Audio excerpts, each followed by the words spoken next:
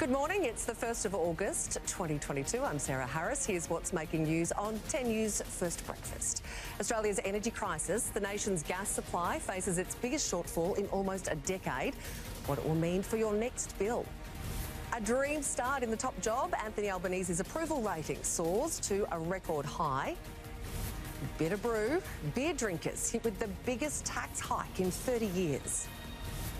And Emma McKeon makes history, the Aussie superstar blitzing the field in the final of the 50-metre freestyle.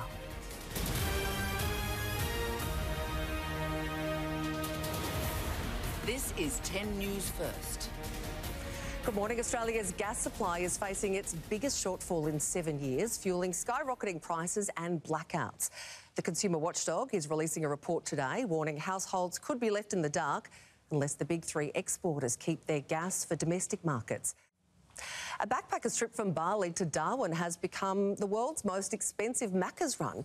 The traveller was sprung at Darwin Airport with a haul of undeclared items and fined more than $2,500. 2 sausage and egg McMuffins from a Bali McDonald's were seized, as well as a ham croissant.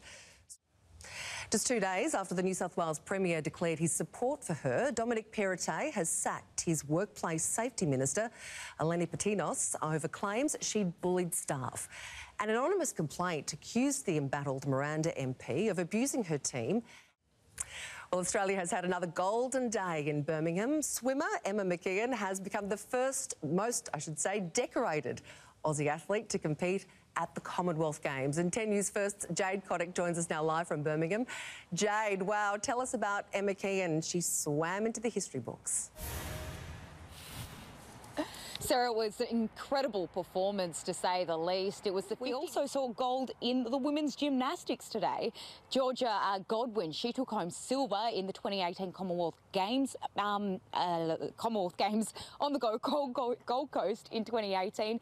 Tonight, she came back and she claimed gold. So it's been successful all day, particularly for the women. Sarah? Yeah, gold rush for the girls. Jade Kotick there. Thank you so much for joining us. Well, he's barely been in the job 3 months, but new Prime Minister Anthony Albanese is already enjoying a record approval rating not seen since Bob Hawke was Prime Minister in 1985. Newspoll puts Mr Albanese's approval rating at 61%. That's a 20% jump on the last poll and a record for an incoming Prime Minister. He's also ahead as preferred Prime Minister, leading Peter Dutton 59 to 25. Support for Labor has also increased post-election, 56 to the Coalition's 44. That's almost 4-point jump for Labor since the May election. At least 40 people have died with COVID in Queensland nursing homes last month, half of those in the last 7 days. New data shows 231 aged care facilities have active outbreaks in the Sunshine State, representing 46% of nursing homes. The state recorded more than 4,600 daily new cases in its most recent figures. Well, the beautiful game turned ugly in Sydney last night after a brawl between soccer fans erupted after the Australia Cup match. Flares were thrown and families were caught up in the violence at Leichhardt Oval, and 10 News First reporter Samara Gardner is there. Samara, good morning. What happened? Good morning. Yes, crowds were just starting to leave the grounds here at Leichhardt Oval last night following a match between Sydney FC and the Central Coast Mariners, when, of course, this violent brawl did break out. Now, more than a dozen people could be seen. A man has been seriously injured in a violent home invasion in Western Sydney overnight. Police were called to a home on Federal Road at Seven Hills just after 10 p.m. over reports wearing a long dress and black flat shoes. Police say they're heavily reliant on new information to locate the woman. There are reports this morning New South Wales Trade Minister Stuart Ayres is battling for his job over John Barilaro's appointment to a $500,000 a year plum trade job in New York. The Daily Telegraph says Minister Ayres has been phoning Liberal colleagues. Well, Australians are being squeezed by cost of living pressures in the supermarket and at the petrol bowser. Now get set to feel the pinch at the pub. Beer is about to get a lot more expensive. The tax on the amber drink is set to rise 4%, the biggest increase in 30 years. The Brewers Association of Australia says it will soon cost $15 for a pint. The lobby is calling on the Albanese government to slash the tax in its October budget. Well, still to come this morning on 10 News First Breakfast, reconciliation push, the Prime Minister's historic speech proposing an Indigenous voice to Parliament. And remembering the great Archie Roach. This morning, we're celebrating the life of the singer, truth teller and First Nations champion.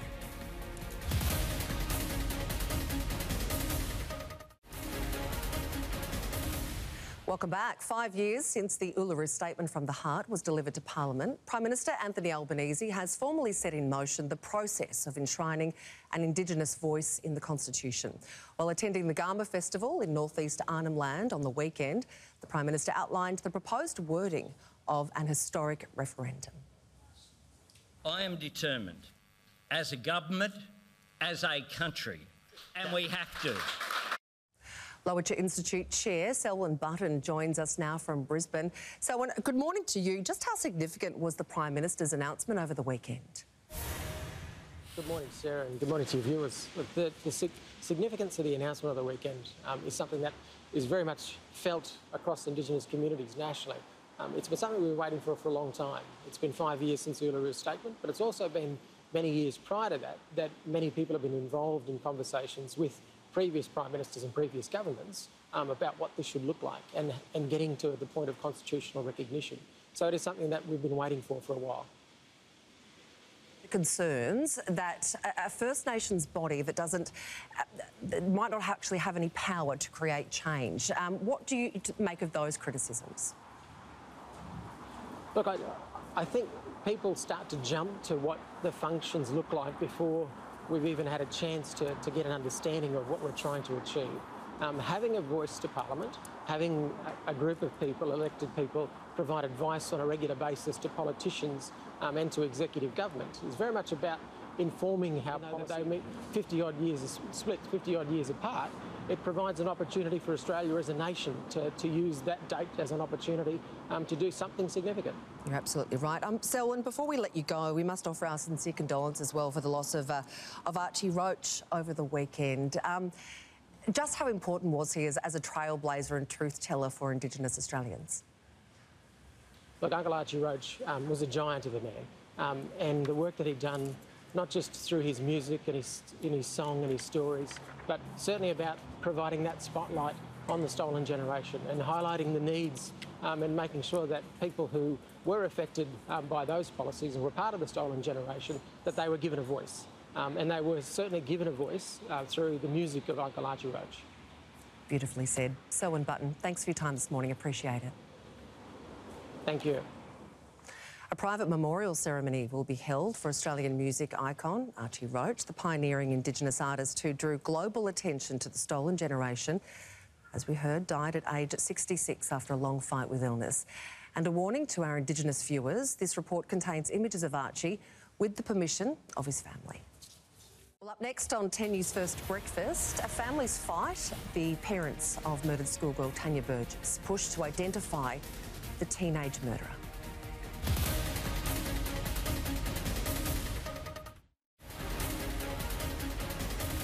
17 years after murdering 15-year-old Tanya Burgess on the New South Wales Central Coast, her killer will be released from jail today. Legally, we can't name Tanya's murderer as the man was just... Chloe Burris for 10 News First. All right, let's take a look at the weather now across the country and in Brisbane. You've got a shower or two coming your way in 21 degrees. Canberra, showers, then mostly sunny. In Sydney, a medium chance of showers, then a mostly sunny afternoon. In Hobart, you can expect partly cloudy conditions and a top of 13 degrees.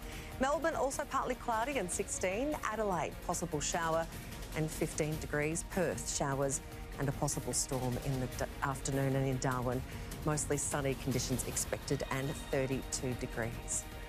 Well, that is 10 News First Breakfast for this Monday. Narelda is back on the desk tomorrow. Thank you for your company and your patience. Join me and Tristan next for Studio 10. Bye for now. Coming up on Studio 10, Royal Wishes. Good luck, I hope you win. Bye. Princess Charlotte cheers on her favourite team in a sweet video message. Plus, former Yellow Wiggle Emma Watkins introduces us to her exciting new kids character. And we're catching up with Scary Spice. Mel B takes us behind the scenes of this season's wackiest show, The Masked Singer.